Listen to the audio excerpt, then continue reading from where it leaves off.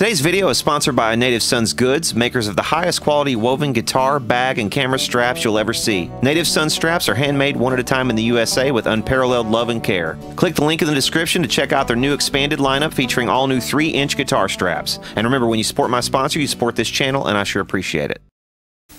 Hey, how's it going, all you hot chicks and cool cats? Brad the GUITOLOGIST here. In this video, I'm going to review this thing. This is a Trevolo S... Let's see. Trevolo S Electrostatic Bluetooth speaker. Now, this company that makes this thing reached out to me. It's been a while back, actually, and I should have already gotten to this, but one thing kept popping up after another, and I couldn't get to it till now. But here we go. We're going to give this thing a review. Now, this seems pretty cool because I think this thing is going to turn out to be a lot better built than I initially had anticipated. Sorry, I got something on there, didn't I? Whoops. That was me, not them. But this is made by BenQ. I hope I'm pronouncing that correctly. BenQ. Made in China. But I expect, actually, the quality of this to be pretty high. I've seen a couple of other people tear these things apart. And if you want to see a video of this thing torn down, that is the electrostatic speakers actually taken apart and all that stuff, there are videos on YouTube where people do that. I'm not going to do that in this video, but I am going to check it out and see what kind of sound quality I can get out of this thing. I did tell him to go ahead and send this, even though I'm not typically, you know, somebody who does these kinds of reviews.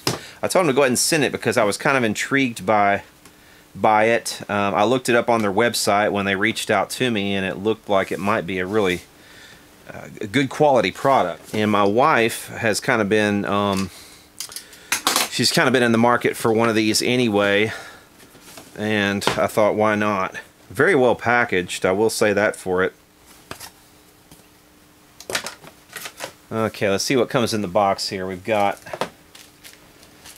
some kind of carrying pouch, maybe? Yeah, it has a real nice feel to it, almost like microfiber, not microfiber like the stuff that's real sticky, but this is like real, really smooth. I think whatever it is, I think it's made to hold this, and it won't scratch it up. And then we got some kind of power adapter here. I'm not sure what that's for. Maybe it's to convert this. Okay, I see. Oh, that's actually fairly ingenious. So look what they've done here. This is cool already. Very inventive. So what they've done here, obviously, is they've taken a standardized wall wart. This is a part that can be made and doesn't have to be specific to one country or another, and then they just send you whichever part goes with your country to snap onto this. I have not seen these yet, but that is rather innovative. Who's making this thing? Are they making this? I doubt it. Doesn't really say. Maybe EAC is the company that made this. But yeah, already that's kind of cool. So I see what's happening here. This just slides down into place. And once again, like if you were in Europe or Asia or wherever you are, they send you, or you know, England, whatever, they send you the appropriate piece that slides and then snaps into place. And I guess if you want to remove it, what does this pop? How does it remove? I guess you push, oh okay, you push that in and then it slides back off. How ingenious is that? I think I'm more fascinated by that than I was going to be on this. Let's see. Okay, we've got a quick guide to get started. I doubt I'll need that. At least I hope I won't. Yeah, this thing already, I can tell, I mean, this thing has really good weight to it, which indicates to me this might be very good quality indeed. Oh, wow, they sent me a white one. I think these come in a couple different colors. They come in this kind of grayish black, and then they've sent me the white one, this thing is awesome looking. And yeah, this is... I can already tell that this is like really good quality. Now these are electrostatic speakers. This whole thing is a speaker.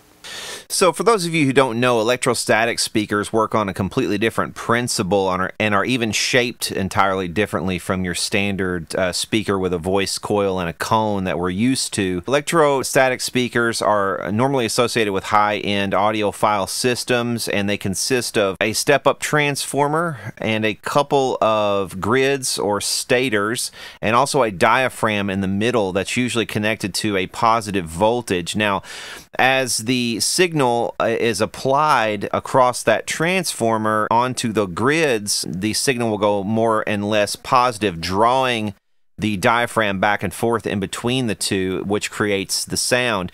The other thing about these is that the sound will actually go in both directions. So you'll have you'll have sound coming out the back of the speaker and also the front of the speaker. The thing about this particular model, though, is that it does not follow these exact specifications. There was a video on EEV blog where he took one of these apart, and actually the speakers themselves, they work on a slightly different principle, which was kind of oddball, and I don't claim to fully understand it. But if you want to check out his video, I'll put the link in the description, where he did an entire teardown of one of these and showed that the speakers actually were slightly different than your standard electrodynamic speaker, which is kind of odd and kind of interesting. I think someone called them an electret type speaker. So yeah, pretty odd.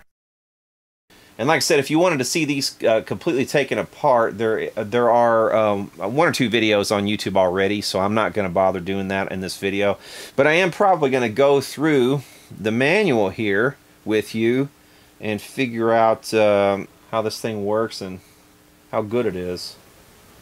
Okay, so here's the model number of the one I have. It's AU3000. Let's get this thing plugged in. I'm really curious to see how it operates. First, let's look at the manual and see if there's anything they suggest up front I'm supposed to be doing.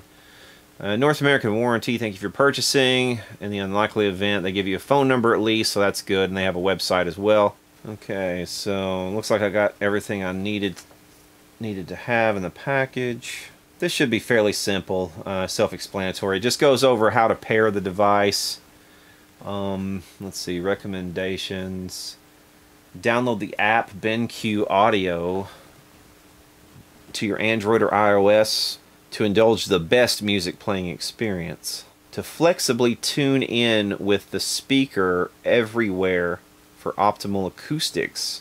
Have it charged beforehand and put it in an open space. Okay.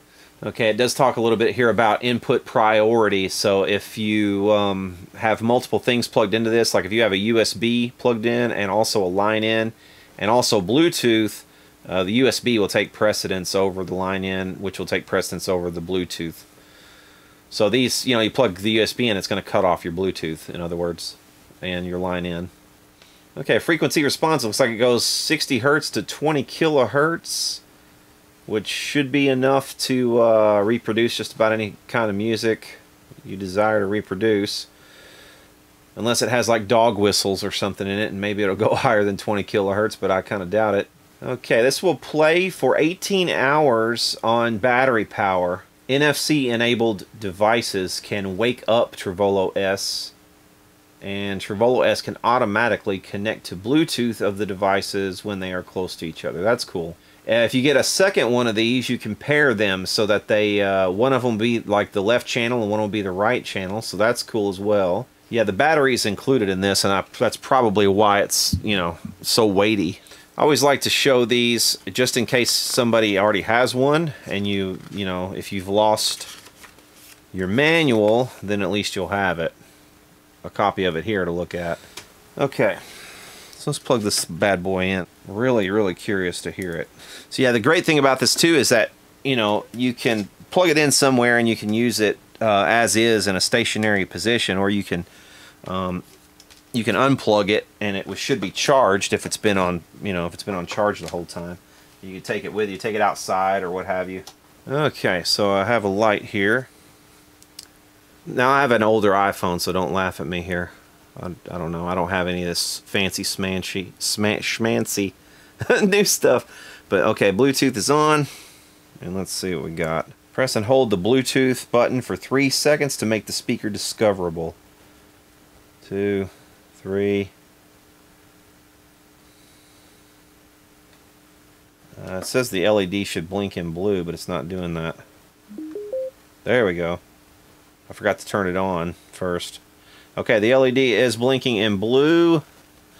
So let's see if we can pair it up. Okay, so I go into my Bluetooth settings. So I'm going to select Trevolo S.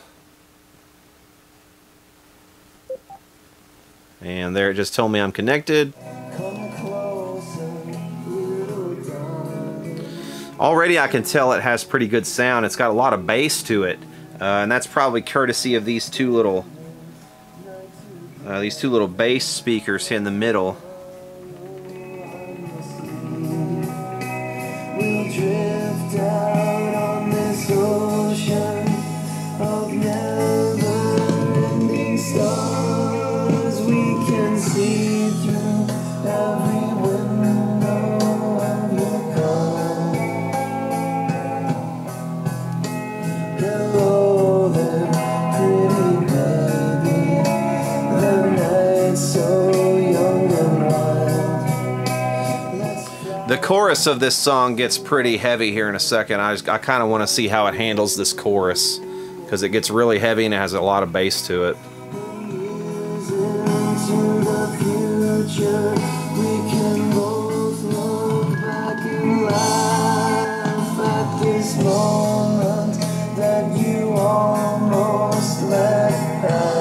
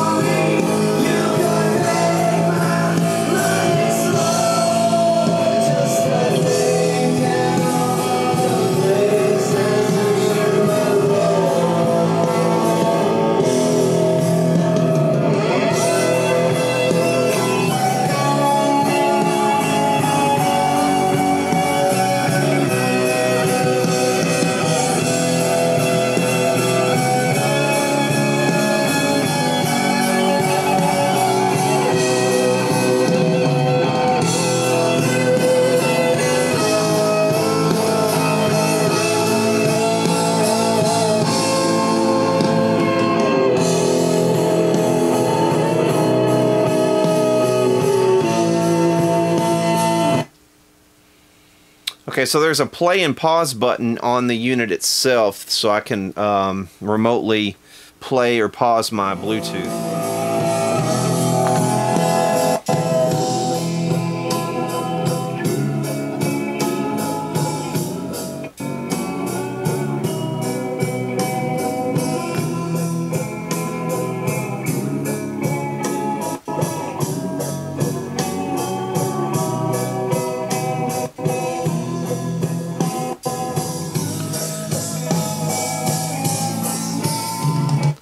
Okay, there's a mode button here, and I didn't realize this at first, but if you look at the mode button and what it's for, H, it's a sound mode 3D. So I guess if you press it, it gives you more of a 3D kind of a sound separation. And it does actually, yes, it sounds like maybe it flips the phase or something so that it, I don't know, it seems to put more of the highs on the wings, like out here. You can hear more of the highs out here, and then if you turn it off, the highs kind of disappear, and it just seems a little muddier. So I don't know. I kind of like the 3D mode better, at least for this song.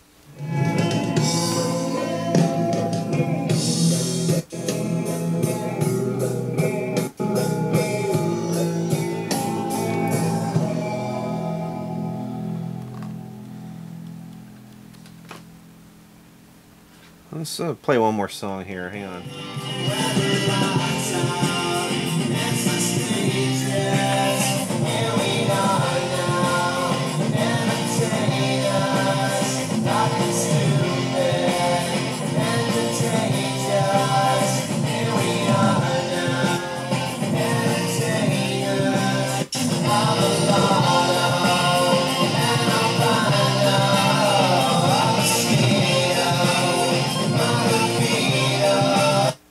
Yeah, for whatever reason, this mode that I have it on now just sounds a lot better. It just, I don't know. It really is. It's almost like the hi-hats and all of the highs get pushed out to these wing speakers a little bit more.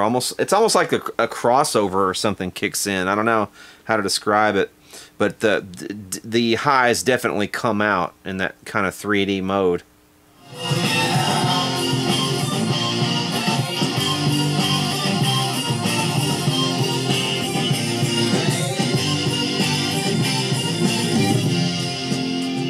Okay, so far this is all my music and stuff because I don't want any copyright strikes. It would be nice to really hear it with some good classical music to get a real sense of how, you know, transparent it is.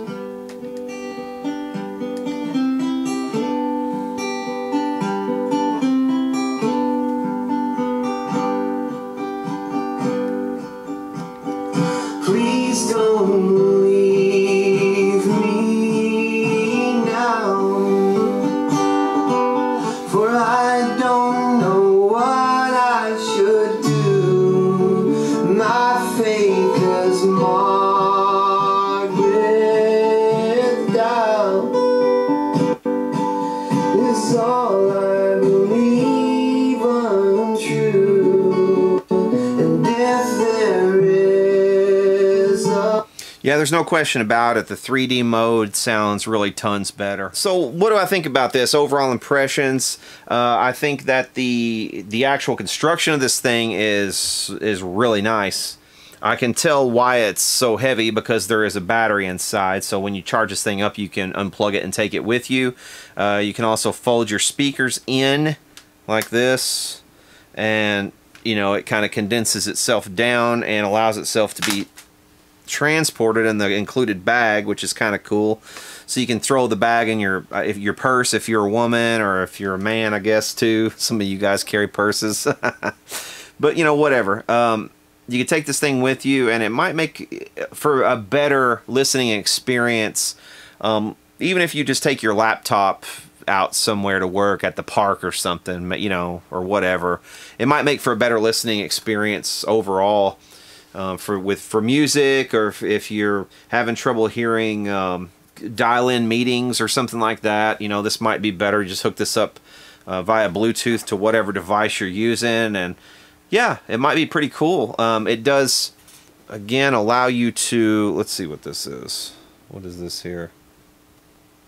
Oh, it has an auxiliary input, so you can, you know, you can plug whatever into this. You could plug your old iPod or something, which I do still have one of those. You could just plug your phone directly. If you don't want to use the Bluetooth feature, you just come out of this with a cable. You could, you know, plug whatever into it. So that's nice as well. But yeah, overall impressions, I'm impressed with the construction. I'm impressed with the features, in that it doesn't try to go overboard with features. A lot of devices like this, they'll tend to just try to cram too much crap, you know, into one little unit, and this doesn't try to do too much. It just does just enough, and it has just enough buttons to get done what you would expect it to get done. You know, with a plus and minus volume, it has a Bluetooth sync button, on-off button, a play-pause button, and one mode button that just does two things. So yeah, I mean, it's very cool in that respect. It's just, it is what it is. This is something that'll really never go out of style because it doesn't have, you know, the stupid little ports or something like that for the docking of your phone or whatever, you know, like a lot of these things do, that you see on the shelves of your local Goodwill all the time. You know, this is something that, you know, I guess until you blow it up, it's going to be a useful item to have around. So, yeah, overall impressions, I would say, are positive on the construction. The sound quality is very good, I would say, in the 3D mode for what it is, and no larger than it is. It isn't very loud. This is, I mean, you could think about your little bedroom shelf speaker boom boxes that you had back in the day. This is quieter than that. It's quieter than like those Bose systems, but the sound quality is good. So if you're the type of person who likes to just have some ambiance in the background, or if you're just trying to have a little bit of a better speaker experience than maybe your onboard laptop speakers or something like that, this would definitely fit the bill. So yeah, I would say out of 10, I would give this a good solid 8 out of 10 for what it is and what it does. And as far as construction, I would have to say this thing gets a 9 or a 10 out of 10. The construction quality is very good. They've used the housing here is a I don't know, this actually feels like metal to me. I think that might be aluminum. It just seems very well constructed. I'm not saying that you wouldn't be able to break it. I'm just saying that it's very sleek design. It's a good looking design. Really nice padded bottom right there. It's like a non-skid padded bottom. Nice grills, and it looks like these grills are kind of enameled. So that's, you know, they've done a good job putting this thing together. So I would say, oh, you know, overall a good solid 8 out of 10. So yeah, that will do it for our review of this Trevolo S Bluetooth electrostatic speaker. I hope you guys enjoyed this video. If you have, please hit subscribe down below. And for now, y'all take care.